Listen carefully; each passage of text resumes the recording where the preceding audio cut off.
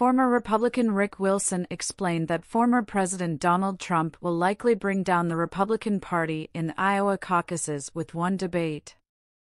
That is, if he's willing to do one.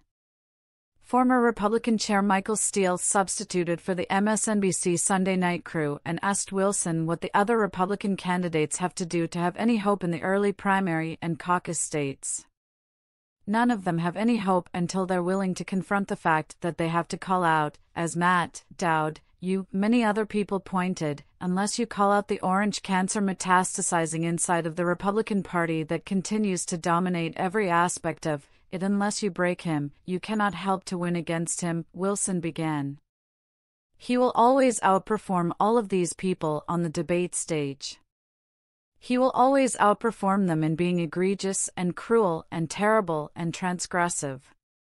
So, with candidates like Governor Ron DeSantis, Republican Florida, who doesn't have a personality, Wilson explained, going up against Trump isn't going to be an option for him. Look, if Android Americans were a demo, I'm sure he'd do much better, but they're not, Wilson said. He has got a sense right now that he was the golden child of the establishment. The National Review guys loved him. The money in Wall Street loved him. All the establishment donors loved him. But he can't campaign. He is a terrible candidate. Trump is going to eat them all alive on that stage.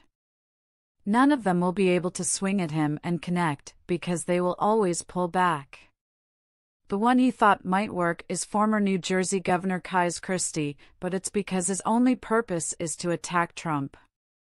He's not looking to make headway in a Republican primary. The problem with Christie and people such as former Arkansas Governor Asa Hutchinson, Wilson said, is they aren't going to have the poll numbers to make it onto the debate stage.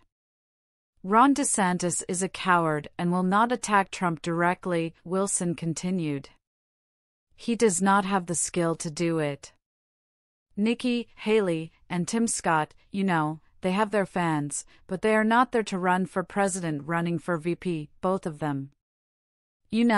It's 2016 all over again. We're caught in a time loop.